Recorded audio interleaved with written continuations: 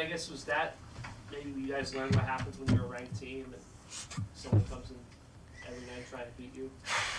Well, I think that, first of all, Purdue is an outstanding team, so we should recognize that they are an outstanding team, and so I want to give credit to the coach and to the team. They're well prepared and they work extremely hard. I've watched other tapes. It's not an accident that they've beaten three of the other teams. I think Michigan, Ohio State went into overtime with South Carolina. It's not an accident. They're well disciplined. They execute. We have an extra target on our back, and the greatest fear is that we would feel the pressure, even though we're here, even feel the pressure more, because we know that the last time we were ranked and we proceeded to lose it, and we never returned to the to the top 20 again. So we're guarding against all that. But I think that a lot of that has to do with the maturity of the upperclassmen, who really know that this is their last shot, and they're doing everything they possibly can and communicating with each other. And so even people like Charisse, she's an upperclassman. She's a fifth-year senior. So it was good. It was good to see the great effort by everybody. Is the lack of rebounding a cause for concern after today? I know you guys were out-rebounded by 14. No, I'm irritated about that. To be honest with you, so you shouldn't even said that. No, I'm pissed. Excuse me. I'm pissed about that because it doesn't make sense. We knew that the kid the big girl that's inside, that girl jumps out of the goddamn sky, but instead of us putting a body on her, we're trying to jump with her. She jumps, and she rebounds. But honestly, this team has done extremely well on the rebounding department. We've out-rebounded people by 12 and 14 rebounds at various times. So for whatever reason, we seem to be out of sync in that department, and that killed us. But we got rebounds at crucial times, and that's really what this all boils down to. We're glad we escaped with a win, but perhaps we've gotten over that now. And Michigan comes in here next, and they're coming. Yeah, they're coming. Who we got? Michigan State. Okay, well, one of the Michigans, the green or blue. Somebody's in here with a different color uniform on. They're coming in here, right? So we'll be ready. I think we have been working extremely hard, and I'm hoping that we can rest, really take advantage of tomorrow, get our legs in some ice, and be renewed. But it wasn't because of lack of effort, and I honestly do appreciate the fact that the team came hard, hungry, and never gave up. So that was a good thing to see.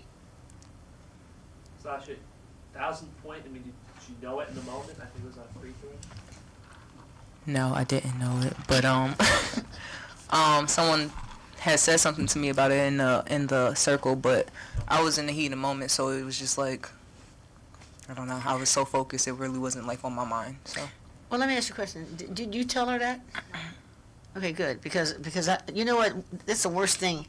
I know, when there's anything ensuing, like whether it's 1,000 points or 500 points or whatever, I mean, that's hard to get. So I didn't know about it, honestly, until after the game, but it was a great way to end. Yep. You mentioned do you talk to the team about that? Do you dwell on last year, how that ended, or is that something? No, I don't think I did, as much as I definitely made a point of saying we've been here before.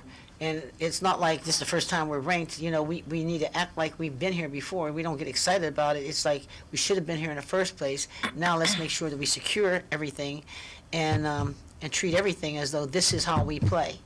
And when you do that, because honestly, I think that we've been a gritty, hard-nosed team in the first place. We really have been gritty, hard-nosed. We've been focused. This is the way we play. And if we have that mindset and believe that if we stick to the way we've got to play and demand the best of each other, like I said, the rebounding, we've done a much better job of rebounding. And I assure you, we know that we're going to get, do much better.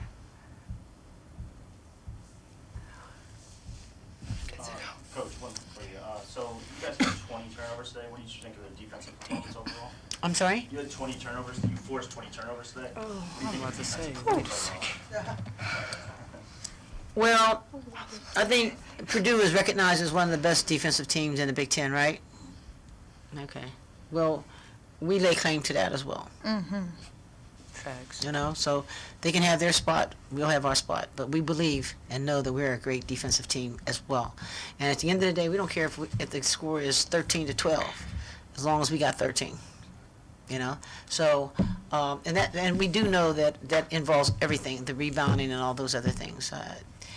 But it was really kind of strange because they hung in there. I mean, Purdue kept coming at us, and it was hard. They are an outstanding team. Let me just say it like this: it was not an easy game, but I'm glad that we got through, and there's a lot of things that we're gonna work on to make sure we're gonna handle those crucial situations in the future.